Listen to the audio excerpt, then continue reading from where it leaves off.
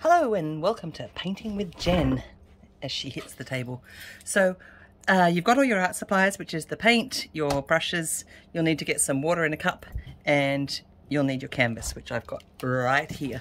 So we just want to do the background now, so we're all prepared for tomorrow or the next day, whenever we're doing it, we're all prepared. So choose your color. Remember, we're going to be doing lavender. So with the purples, if you want to do a purple background, I'd do it probably a little bit lighter than I've done here, because you want these lavenders to stand out. Otherwise you can do any other color, just beware of greens and purples because they're the ones that we use. We are going to use these paintbrushes. If I can open them up. Go for your fat one, because we just want to get our background done. We can paint this, we can paint our picture over the background if it's still wet, but we may as well get it started while we go. I tend to put everything down straight onto the canvas when I'm doing a background because it makes it easier. So you'll need to take these little silver bits off your paint to open it up, and just a squirt of paint. And I think I might go, I'm going to do a different one today and go a little bit sunset. So I'm going to add 2 or 3 colors. This way my lavender is going to really stand out. Starting to think I should have probably opened these up before the class, but I didn't, so that's okay.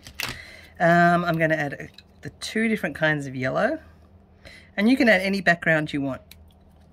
I know now you've got choices. Choices are always good. So I've got my 2 yellows, and then I'm going to add just a little bit of the vermilion, and this is going to give me a bit of a nice little sunsetty picture. Okay, so that's how much paint I've got down now. I'm going to mix that up and start at the top here. When we do backgrounds, you don't want to have it in stripes unless you're doing a sunset or something like that. So I do the crisscross painting. It's crisscross. It mixes up the texture. It also makes sure that you get a really nice coverage of your paint. Okay, now you get the boring job of watching me do the background. It's very exciting, but I'll just go a little bit faster. So it's crisscross. The other thing to make sure to do that's super important is not to have any lumps on your canvas. First of all, they look bad, but secondly, they take longer to dry, and we don't want to do that. We don't want to take too long to dry. But if you've got this done, ready for our class, that's just one extra step you don't need to do. Now the reason I didn't do it for you is because we're all choosing different colors. Okay, I'm going to get that nice orange in down the bottom here, because I want that to sort of blend a bit nicely. So darker at the bottom. Think about your light source, which is going to generally be coming from up the top there. Oops. And we're just going to keep crisscrossing our paint like that. Now this is a really good way to show you how to blend. I've got yellow on one side, orange on the other, but we don't want to see the seam there. So the easiest way to blend is to get your color and take it up. So I'm taking that orange back up into the yellow, and then I'm bringing the yellow back down into the orange. And you can do that with your crisscrossing as well. So crisscross, and bring it up into the yellow, and you'll see that your orange starts to really fade. And then it's going to come straight back down. Now I do have quite a bit of orange here. One of the rules to remember too is that the darker the color, the more it's going to spread. So I'm going to just bring this orange all the way up because I put a lot of paint on there. Crisscross.